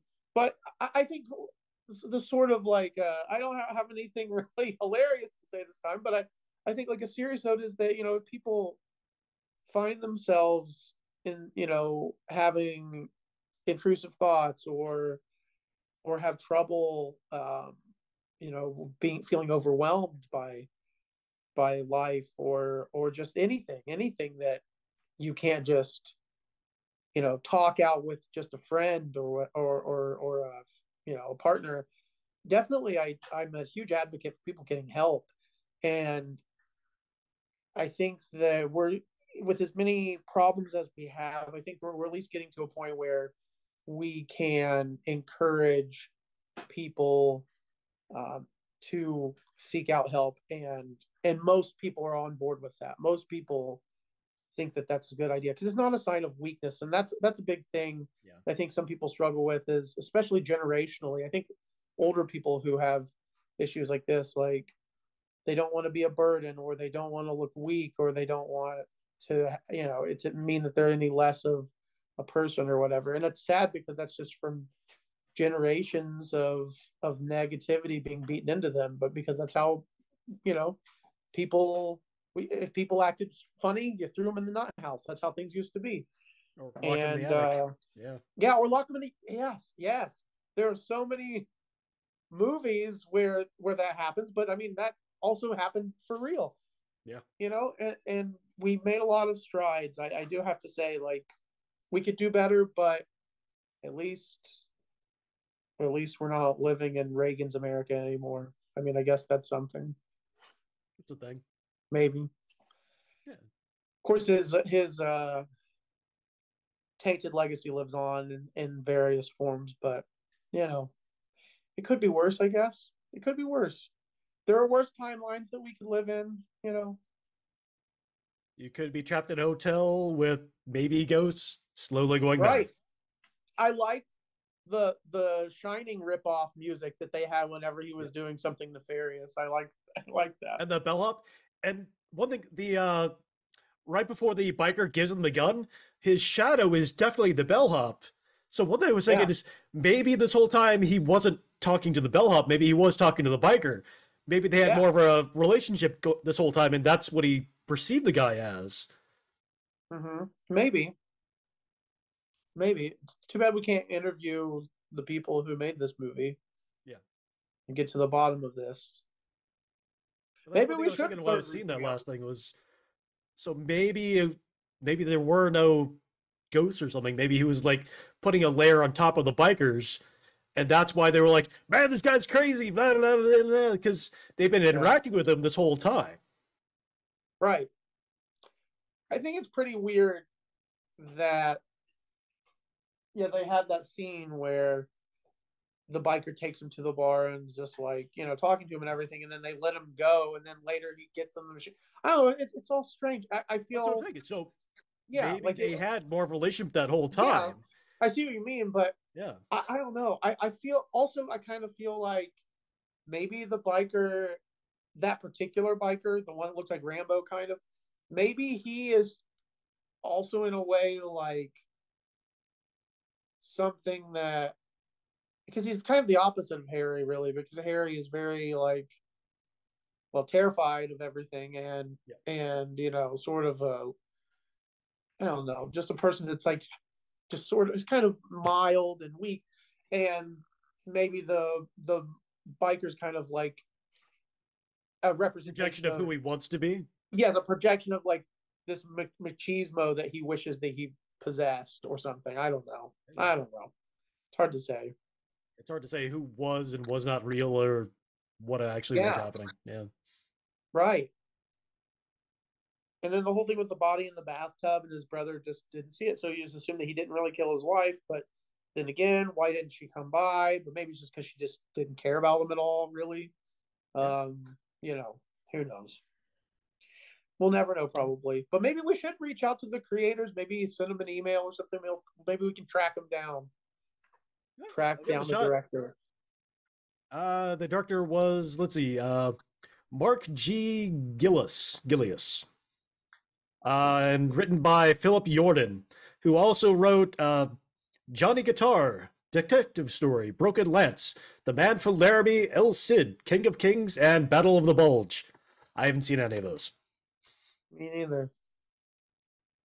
But I mean, he's got some credits. Maybe he's still kicking around. Maybe he's still. Maybe. I would be interested to know what the hell was actually supposed to be happening in this movie. Yeah, it would be interesting to get like an inside point of view. I mean, or maybe some of the actors are still alive. I don't know. I'm sure they probably. I mean, they wouldn't be that. They'd be older, but they could still be alive. I mean, it was just the 80s. Yeah, for sure. Yeah. So that'll be something that I'll do. I'm gonna try and track these people down, and maybe we'll talk about it if they respond. Yeah. Maybe we'll talk about it another time. I don't know. But I think that this movie, I think it's a little different than what we normally show, and I think that it's different in some good ways. And maybe it needed to be gratuitous. Maybe there needed to be a lot of violence because it didn't portray it in some way that was fanciful or looked like it was like a cool action, you know what I mean, scenario. It was just a horrible thing that happened. Yeah, it was just a horrible thing that happened. And then also once Harry realizes what he's done, and you can see the pain in his eyes, and he, when he's having his lucid moment, and he gets gunned down, and it's like, well, but what other end game would there be then? How else could it possibly? There's no way out at that point for him. I'm sure he feels that way. No, there was no further conclusions that could be drawn. It was they had their chance to save him, and everybody failed, right, including himself. Yeah, exactly. His family, his doctor, his wife, just the society in general, unfortunately. Yeah. And we all as a society need to do better, I think, when it comes to helping people when they need help. And that's, I think, the thing that we need the most is just people, more collaborations, doing better as human beings and as custodians of the planet. So is that what we're ending this on? I mean, it's yeah, still kind of grim, but Yeah. Well, but I think that there's room for knowing that like it is possible. I'm not a pie in the sky kind of person, which I'm sure people could guess. But I do think that more people are becoming aware of like how important mutual aid can be, and the importance of a strong community. I don't really have that where I live. I hate most of the people that I live with because a lot of them are very violent and or they're either violent or loud or obnoxious. But maybe I'm just looking at them through tired eyes. Maybe I need to adjust how I'm looking at society. I don't know. All right, so people can do a better job at being people unless you just kind of suck as a person. Yes. There we go. All right, that's what we're ending this on, folks.